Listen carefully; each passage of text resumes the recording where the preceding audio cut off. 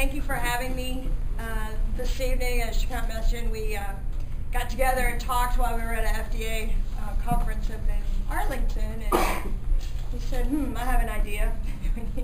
we need speakers, and maybe you could come to ASQ. So I said, would love to do that, and picked a couple of topics out, and he said the design control would be of interest to some. So I'll make my disclaimer. If you didn't already get a beer, sorry. Might have made this go much faster, much smoother, but you had your chance. So we're going to talk about the value of design control. How many folks in here either currently or have been involved with design control in the medical device industry? About a half a dozen or so, maybe 8. Even though what I'm talking about is specific to medical device design, it certainly has implications. It's basically good engineering practices. So anytime you're developing something, regardless of what it's for, it's about the documentation and the decision making as you go through that process to bring a new product to market. So I'm going to talk a little bit about device controls and what the regulations are for that, because a lot of people may not be familiar with it. The evidence of need, why design controls are important to us. A couple of failures that are related to design control that make the point of, wow, it should have done a little more diligence on that up front.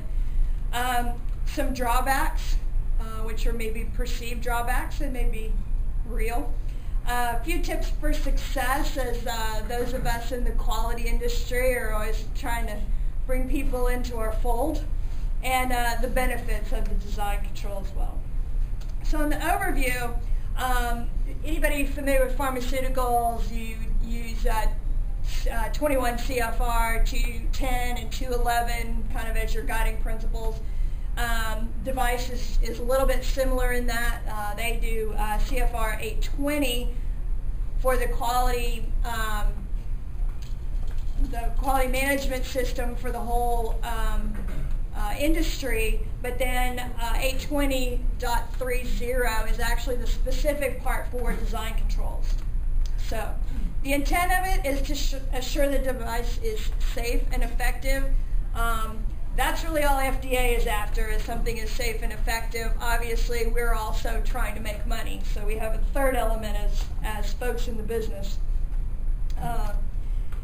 So in these design control elements, the FDA really spells out what's required for inputs to the design, the outputs, what you get from that, design review, verification and validation, sometimes referred to as V&V. That can be on the software side and on the hardware device side. Transferring that design into production, building a design history file, which is basically a huge pile of documentation, and then managing that design through change control. Similar in other industries, this is not unique. So first of all, I'll tell you about the design inputs. This is your physical and performance requirements that come in, and that's your basis for the design. What is it that you're going to build? And in looking at this, I just threw in an example of a blood glucose meter. Thought a lot of people might be able to relate to that type of a device. And listed out a few things under each of these headings.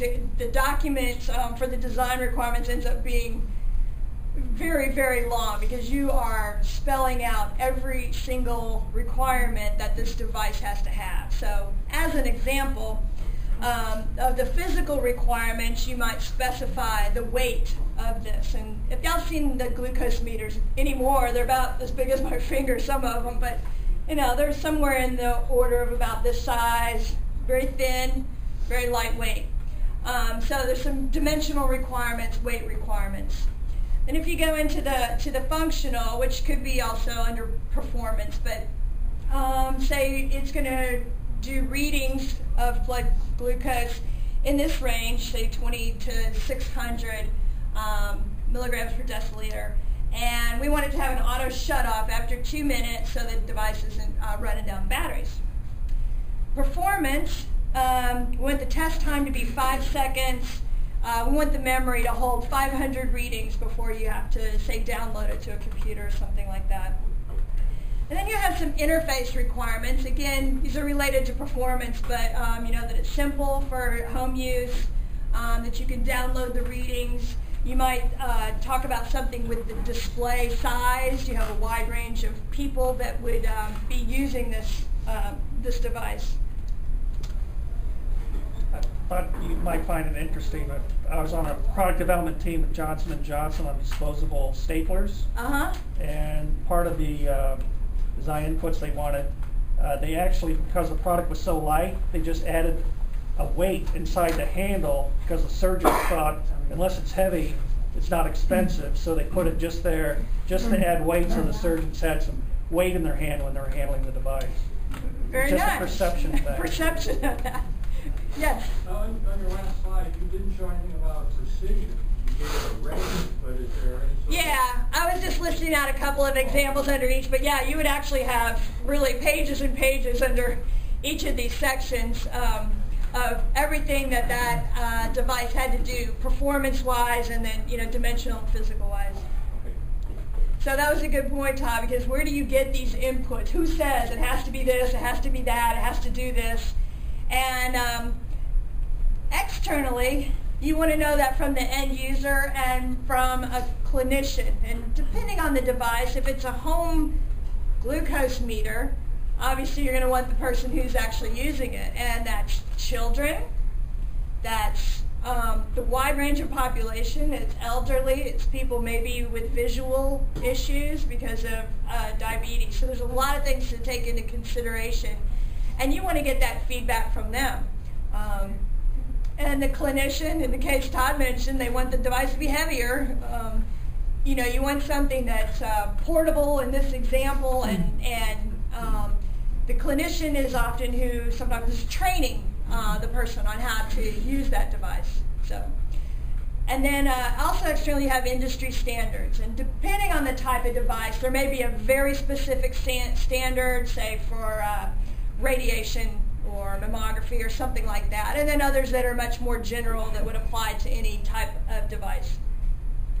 Then you have your internal sources, people in marketing and sales, manufacturing, quality, engineering, all have some type of input into this, how this device should be. So you're listening to the user, but you know from your experience there's certain things it's going to have or do in order for it to be effective, in order for it to get cleared through the FDA, for you to be able to actually market that device. The real key is you have to get the input from the end user. You can design all kinds of really cool stuff. You can make it really cheaply, but if the people that are using it are just not interested, or it just doesn't have the features that they want, then you've really failed. So this interaction, and really throughout the design process, because you're going to design maybe a prototype, and then go back, and maybe you know, it's an iterative process. You get some feedback, let people touch it, play with it, use it, and go back and make some changes to it. So once you get all those inputs, we need to turn them into outputs, and this is the results of your design effort. And in this case, your results in this stage of it is often a lot of documentation. So you have your design requirements document, and this is where you take what the inputs were and turn them into measurable things that you can go in and test later on. So in this case, results shall be displayed in milligrams per deciliter. And shall is the terminology that's used in this case, because you can have some things that say it may, you know, if it's not as critical of an element, you can have some latitude on that. But the things that it must be are the shalls. The results shall be displayed in 2 seconds. So you want a really short test time and be able to